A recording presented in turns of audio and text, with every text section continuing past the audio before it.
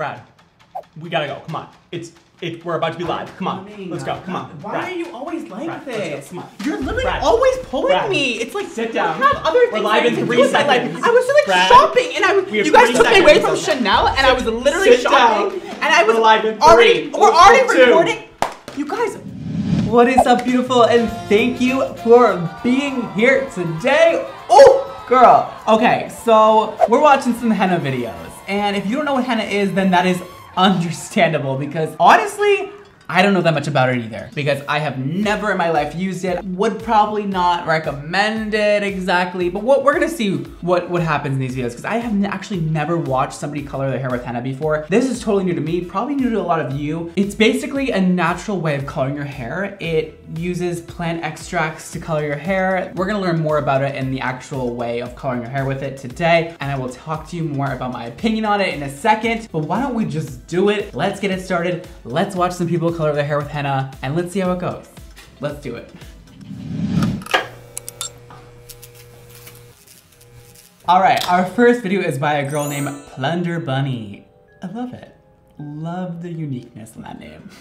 This is called Dyeing My Hair Red with Henna. Perfect, let's watch it. Greetings, boys, girls, and gender rebels. I'm Penny Underbust. Gender and rebels, today you yes, are joining that's me. for a hair adventure, specifically a henna hair adventure. Now, I've been dyeing my hair my whole life, but since about age 5. The very first time I dyed my hair was actually with henna. Begged my mum to allow me to dye my hair ridiculous Yes! color, I and she was live like, for "Well, this do that with girl." henna, and that's all natural, so This I is am doing it. literally me. You guys can see behind the scenes of me when I'm not on camera. This is what I act like. After that, I'm just like, right now, and I am very, very happy. okay, so that is henna. Henna. That is henna color where she has in there right now. So henna itself is just a plant. It is a Right. leaf that when Got dried, it.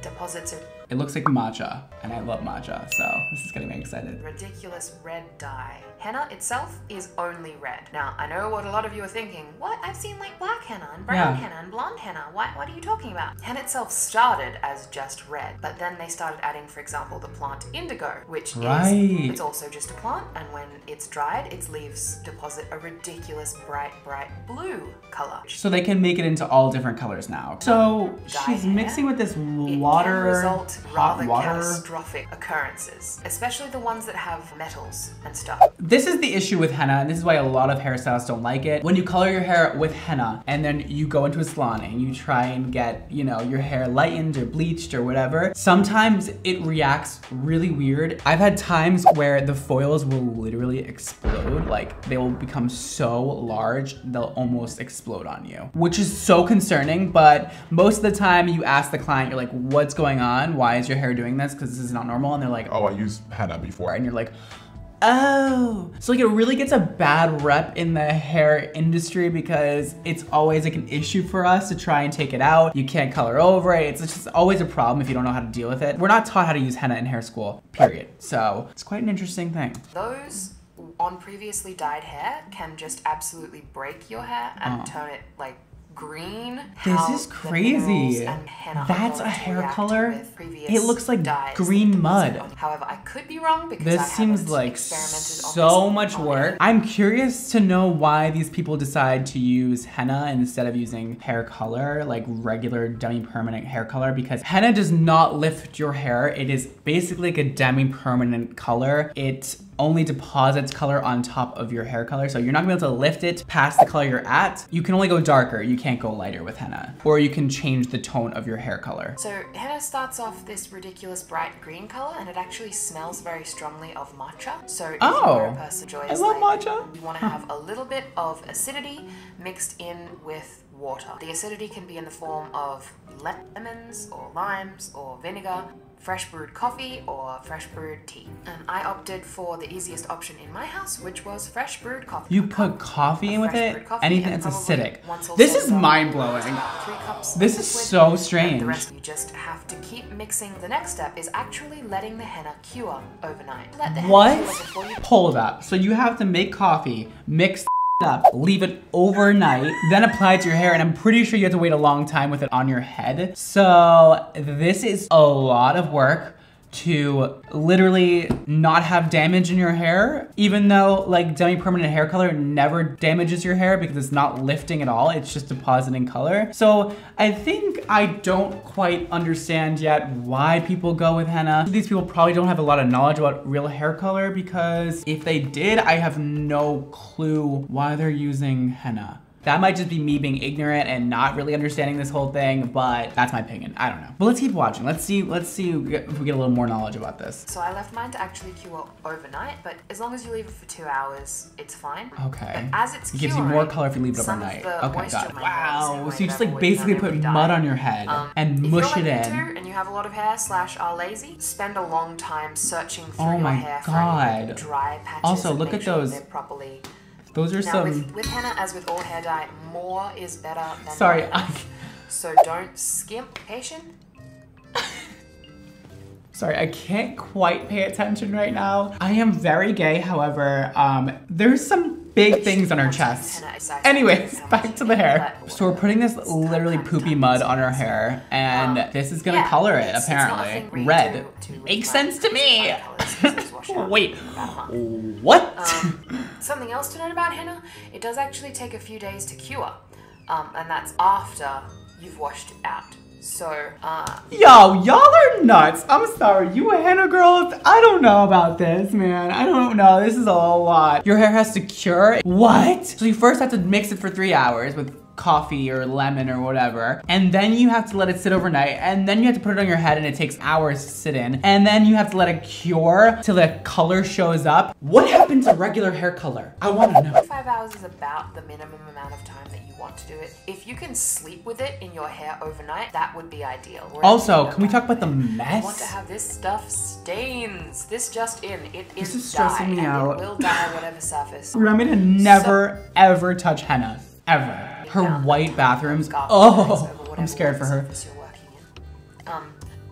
Some hefty sacks. Miss Plunder Bunny, yo, chest is wild, man. Henna stops depositing color once it is This is what I look like as a female. Just like busting out of my shirt. 5 hours, and it still turned out ridiculously beautifully. So even if you don't have like a several-day window to reserve for henna, it should work out just fine. And yeah, this was the end result. I am ridiculously happy with it. I think that the color is beautiful. You can see dyed out the wazoo, because at about... Sorry, I'm gathering my thoughts here. I'm trying to figure out what's going on. I'm gonna be honest, Plunder Bunny, it doesn't look that different, and for that much work, I would expect it to look like, whoa, like vibrant and gorgeous and soft and flowy and shiny, but it kind of just looks like it like colored some spots, some spots no, some spots are like gray, some spots are like orange. It looks very uneven, I'm gonna be honest. And I just know for a fact, if you use like permanent hair color, it would be so vibrant and your hair would be so soft, and like reds in permanent hair color are just the prettiest thing ever. Oh, like a nice red, there's nothing that feels more special to me. Like a nice ruby deep red. It's really pretty. So I don't know. For me, that was not worth the effort. But hey, we have a couple more videos to watch. Let's see if anybody else convinces me of this henna hair color. But I'm thinking probably not. Okay. Thank you, Plunder Bunny. I'm sorry that I ripped your hair to shreds. Love you so much. Live your extra life, all right? Okay, so the next video is by Praise on Trolls. Another name I can't read. It's not just a weekly occurrence now. Okay, this is called How to Turn White or Gray Hair into Black Natural with No Chemicals Hair Dye Step by Step. Great. So we're mixing the same matcha situation again, this muddy matcha, which just looks so appetizing to me. I love my matcha. Any of my matcha lovers out there, like, what's up, girl? How you doing? Okay, so this woman has a lot of gray hair. And if you don't already know, gray hair is very hard to cover because basically white hair is unpigmented hair. There's nothing inside of it. So you have to replace all the primary colors within the strand in order to get a really pigmented, nice, even coating on the hair follicle. Basically, she's gonna have to fill the hair in a sort of way with, I think she's gonna do orange, and then she has to go over that with black. That probably doesn't make any sense to you guys who aren't hair colorists, but to those of you who are, that's what's going on. That actually kind of looks a little bit like hair color, like really gross green. I don't understand how that turns orange. That's so like weird to me. So she's basically filling the gray with orange. Wow. It does look kind of fun though. It's like playing with mud. Like I kind of like that. Okay. So yeah, so she filled the hair with orange, like I said, to give it pigment back. Wow, that is very orange. All right, so we're now putting indigo on top of the orange in order to turn all of her hair black, which seems like this is gonna work. She just filled the hair and now she's gonna deposit more black tones onto it. So pretty nifty. I mean, it's pretty cool that you can do this all with natural plants. Oh my God, that stuff looks so bizarre though. Weird, man. Wow, it's dark. Science, man. It's cool shit. Wow, that looks actually pretty good. I'm excited to see what the outcome of this one is. Whoa. Okay, it completely covered her gray hair, which is pretty cool that a plant can do that. Like, that's pretty impressive. But here's the thing. If you're not a colorist, you probably wouldn't notice this, but with henna, you're not choosing the types of tones that go in the dark color. You're not choosing like, hey, I want some warmth in there, I want a little bit of cool in there, I want a little bit of red, I want a little bit of this, whatever. That's how you formulate hair colors in a professional setting. Like my hair, like this is not just blonde. Like, you know, as a colorist, we don't just call it blonde, we call it like an ashy blonde, which is, you know, a color that has more blue tones inside the color mixture. That way it turns your hair more white gray instead of like yellowy white. We mix in more purple and blue tones or one or the other in order to make blonde hair more ash color. That's because purple cancels out yellow. Basically, you can't do that with henna. You get kind of like a one size fits all thing. And to me, this looks super inky. And if you don't know what inky is either, this is a very technical video I'm filming today. If you don't know what inky means, it's literally like paper with ink on it. Like it just looks very dense and like there's no shine to it. There's no quality, there's no like, I don't know, there's no lust to it. It just looks kind of like black was just put on the hair. It just doesn't look like professional to me. Anyways, it does cover gray, it's kind of cool. We have one more to watch. This one, I saw the thumbnail and her hair looks pretty cool. So Crystal Collins is gonna dye her hair red with henna, and hopefully this might be the last one and the best one. So let's watch. And this is actually vegan, organic, cruelty-free, chemical-free, preservative-free. Love it. No PPD, no ammonia, no peroxides, no I love pesticides, that. no metallic salts. Cost me $12.99 on $12, Amazon, okay. And hoping that I'm gonna be happy with it. Love that, love that, love that. I've got my shirt that I don't really care about, even though it's a Doctor Who shirt. I don't really Shady. Doctor Who would not be happy about this. And I've got my trusty accents that I Okay, we're coloring. We're going in. We're doing it, honey. Let's see if this is finally a good henna job. So we are going in with that henna. Again, it looks like muddy shit. And that's fine. Whatever you're into, man. Whatever you're into. I'm into some weird shit, and so is this girl, apparently. I just really want to see the outcome of this. I don't even care. We've learned enough about henna today. I just want to know what happens to her hair. It looks a little more red than other people's. I have this on my head for like an hour. Some people do it up to 3 hours, so I don't know how. I heard 5, girl. I heard 5 somewhere else. 5 hours is about the minimum amount of time that you want to do it. So when I get back, wish me luck. Good luck. Okay, so we finally have the reveal. Oh, and wow. I just washed this out of my hair last night, so it's the really vibrant color that you get right afterwards, and it should be like a deeper tone within the next couple days. This is how it looks, and I am very excited because this is the color I've been going for like. Okay, that looks really red. I don't know if her settings on our camera are like correct, true to color, because that is so red. But again, she definitely missed spots, like she says, and it looks a little like weird variations of color going on, but. And you can see the before picture of how orange it looked. Whoa. Yeah, this is how it looks under the lights right here in my little studio. I want to see it in the sun. Show me in the sun. Show me in the sun. This. Whoa. Outside, and it is, you can tell it is extremely vibrant. Okay, one, kind of very pretty. I'm not gonna lie, that looks very nice. You're still not getting the vibrancy you would have gotten with salon hair color. You're just not, and you're probably not gonna ever. And also, she didn't even pick that color, like she just wanted red, and it just gives her whatever red reacts with her hair. She said she gets a different color every time, which is so weird, and like, aren't you a little scared of that? Like, isn't that a little like, I don't know. All right, Crystal, thank you for that. That was a little quick little video. I just wanted to see something that was like really bright and vibrant with henna, and honestly, looked decent. So I think what I learned today is that henna is weird, man.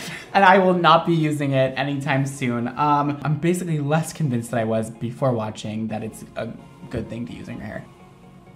I'm gonna have to say, not a good idea, would not recommend. Just use a demi-permanent color. It's not gonna damage your hair at all. It just deposits color, it doesn't lift. The thing that breaks your hair off is lifting. It's lifting. I just don't know what the point of henna is, and I don't know. And all you henna lovers out there, come for me. Come for me, honey, I'm ready. Not my thing, and if it's your thing, go for it. Live your extra henna life if you want to. I don't know, I don't care. But anyways, you guys, don't forget to follow Mondo on Instagram. Check out Glitterati, link below. And thank you all so much for watching today. Don't forget to live your extra life.